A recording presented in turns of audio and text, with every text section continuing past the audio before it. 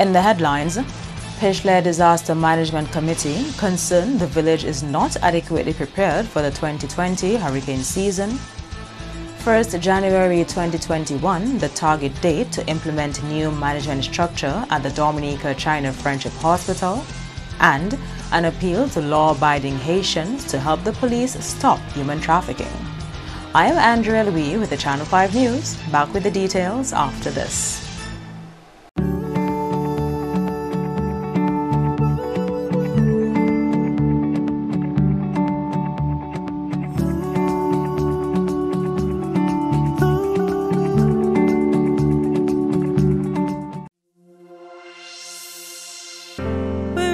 Corner, yay, and in our hearts we are with you.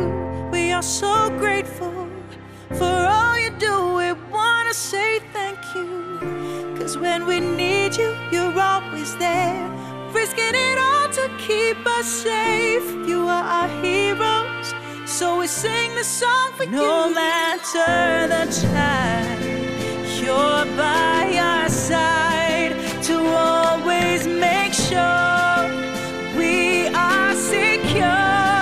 Our hearts are filled with thanks, 'cause you give your all and more. So we send in our love from Sagicor. Yes, Sagicor, sending our love to you.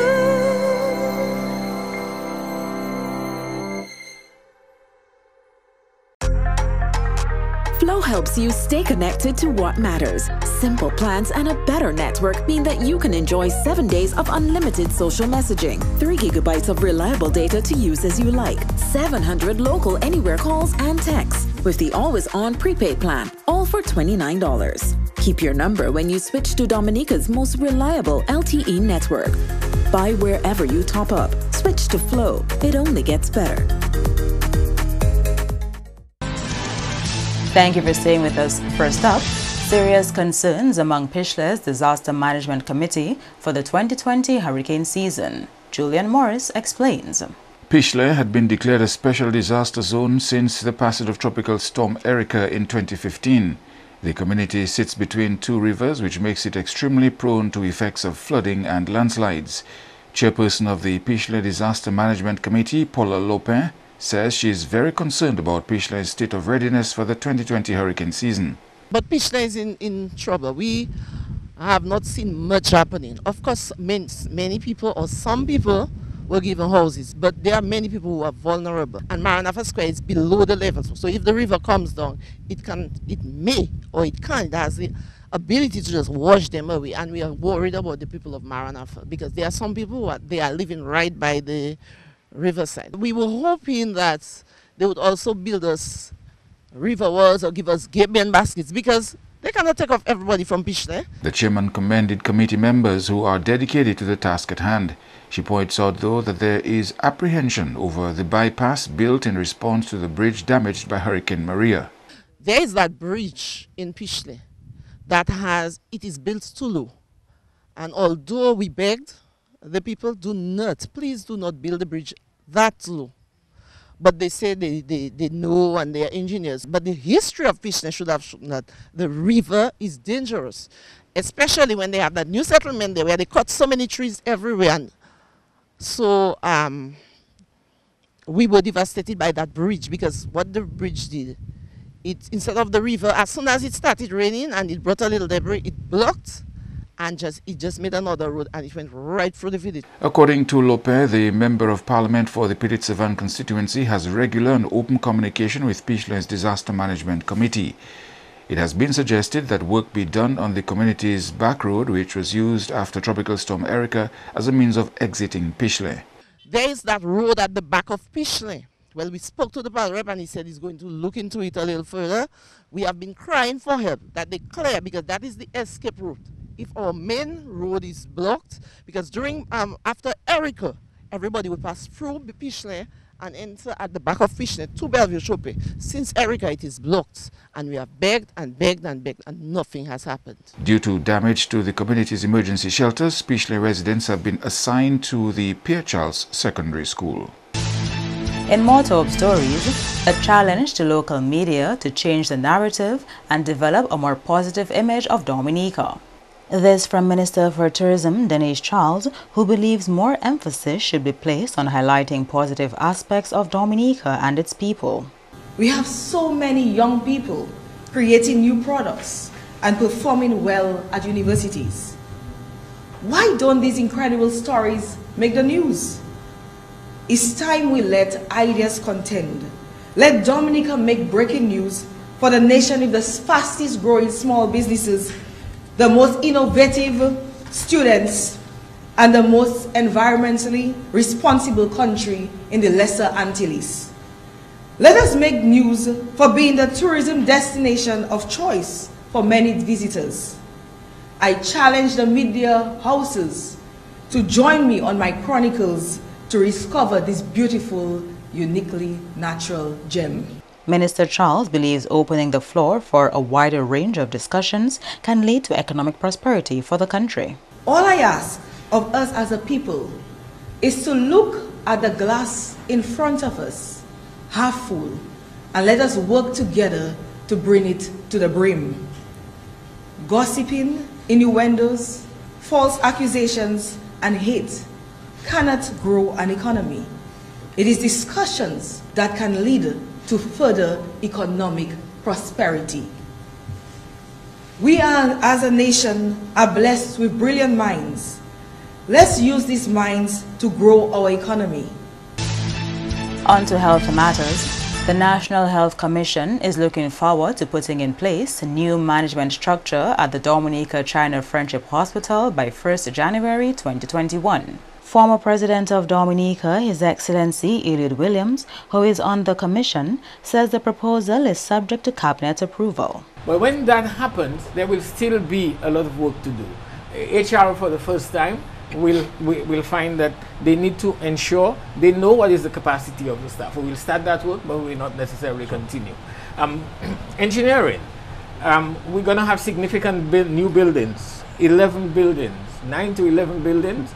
I'm not sure at this point which is just because some of them go together. Equipment, and then importantly, if we are buying equipment from GE or from Toshiba or whoever, what arrangements do we have in place? What say do we have in the contract? And so for the first time as well, we're proposing we will have a legal person on staff who can read the fine prints, so that you are not just sending us a contract. Because one of the challenges we have with regards to all of this equipment is that we purchase this equipment, very expensive, and then we enter into some kind of maintenance agreement with these suppliers. And so if something goes bad or something becomes dysfunctional with this system, with this equipment, we have to wait for them to send somebody from the United States, in most cases, to come in. And now with COVID, we have a problem. Legislation to facilitate a new management structure at the hospital is expected to go before Parliament in September. It is important that we have the new legislation in place because currently there is no provision for recruiting a CEO at the hospital. The tripartite, the triumvirate arrangement which exists there, we know is not functional and it has to change. But to bring in the CEO has to have specific functions, and this must be within. And that's what you said to us. In fact, it started with you on March 2nd, 2018, that we will need to have it within the legislative framework. And absolutely, we have gone that way. So we have had assistance, and it's a good time to recognize Professor Velma Newton and the assistance we got from Impacts in drafting the Hospital Authorities legislation. The final draft of the Hospital Authority legislation will be ready shortly. Bills to be taken to Parliament in September include the Hospital Authority Bill, the Medical Professionals Bill, the Nursing Professionals Bill, the Pharmacy and Allied Health Bill. In other developments, the union representing Liat employees here says some employees are still engaged despite the COVID-19 pandemic and plans for the liquidation of the airline. 22 local employees of regional airline Liat will be affected by the shutting down of the airline. The unions want to ensure that Liat employees receive all the benefits due to them. We are still having a situation where some workers continue to work.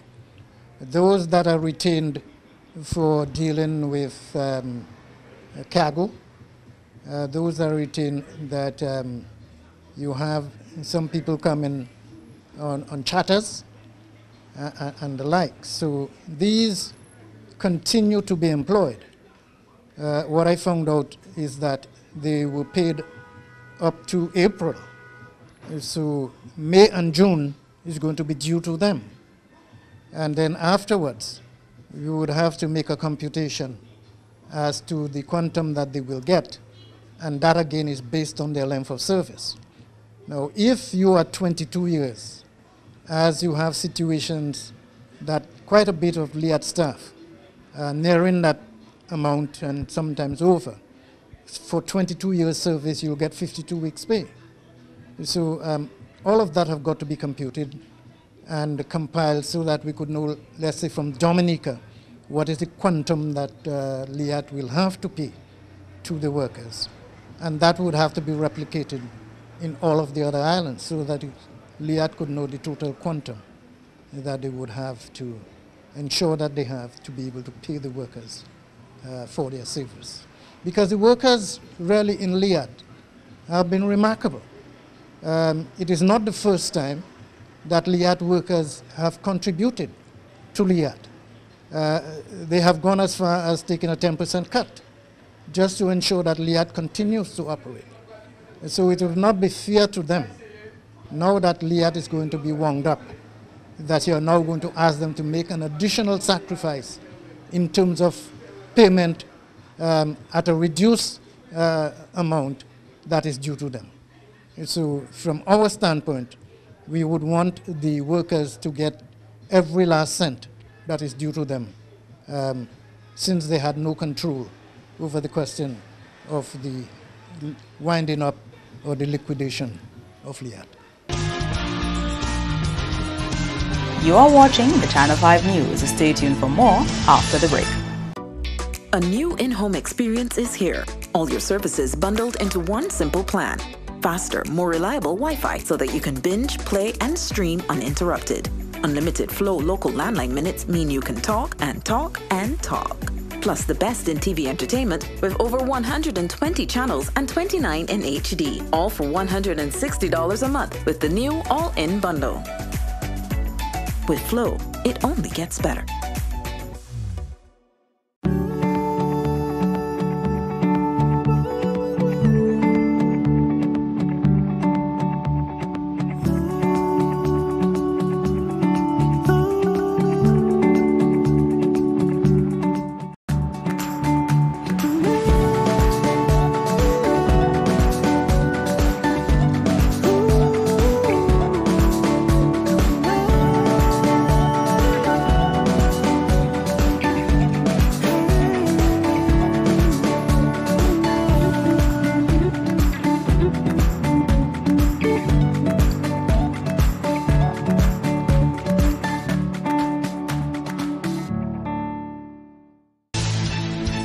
Welcome back. The Minister for National Security has called on law-abiding Haitians in Dominica to work with law enforcement to stamp out human trafficking. Mr. Blackmore says leaders of neighboring countries are complaining about the illegal trafficking of Haitian nationals from Dominica. In the main, Haitians are hardworking people, and most of them are law-abiding citizens of Dominica, or residents of Dominica, so to speak. So I'm calling on you to actually work with the police and the Ministry of Home Affairs to bring an end to this madness.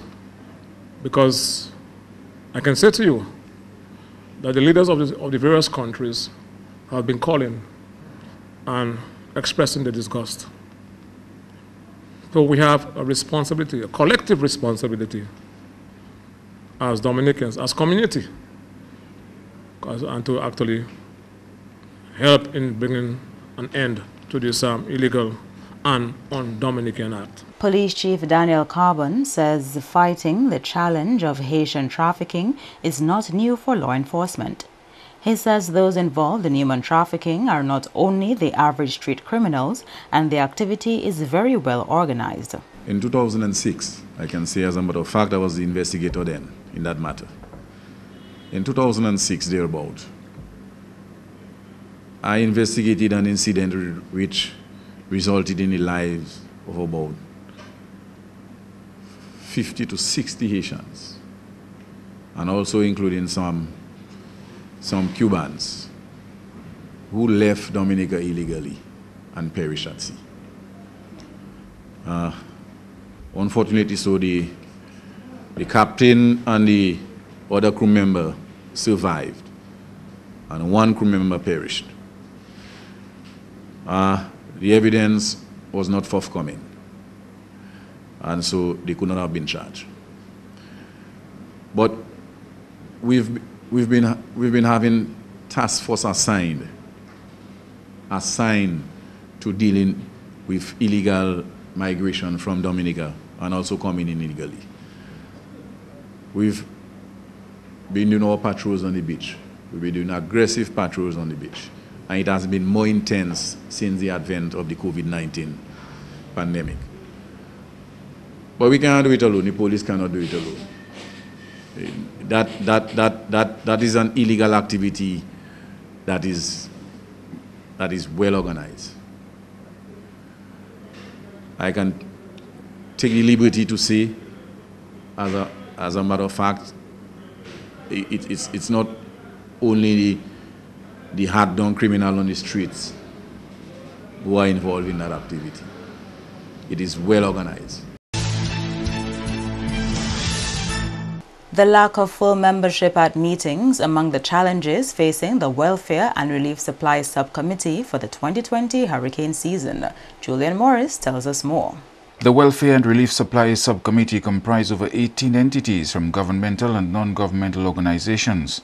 The committee is responsible for determining how many people in each village is to be fed in the event of a disaster.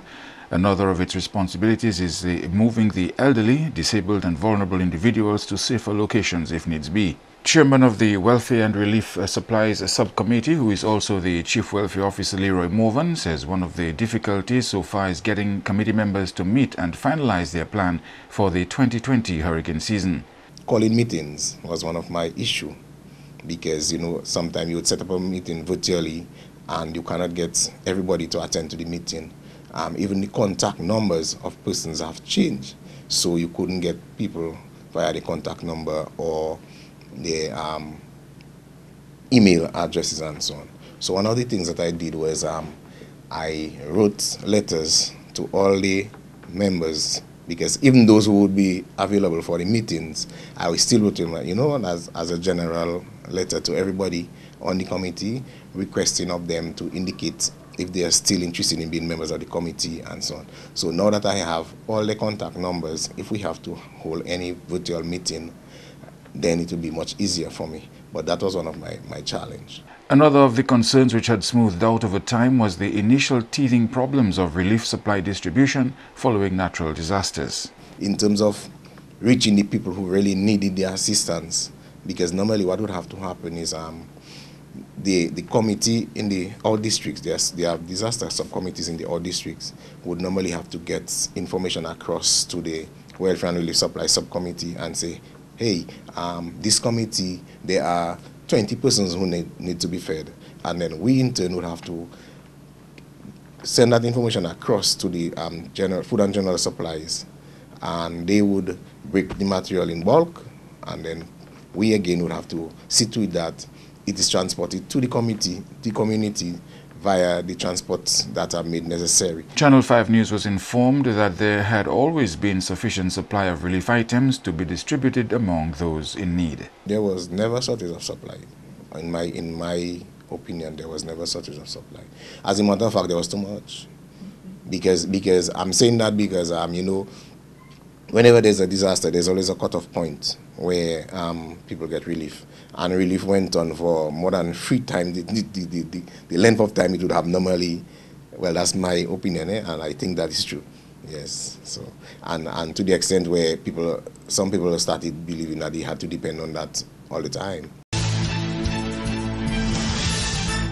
And you know what they say, if it sounds too good to be true, then it probably is. That's a fitting description for the most recent scam disguised as the blessing loom. From what we are learning, it is more of a curse than a blessing. What might seem as a harmless way to earn a quick buck could end up costing you in the long run. At some point, the system collapses and people will lose money. How does it work? You're not really earning money in the legitimate sense. It is like borrowing from Peter to pay Paul. And it is all across the United States. And you are not just losing money, this thing is illegal. It is a pyramid scheme. If you see a post on social media asking you to participate in a money exchange, just say no.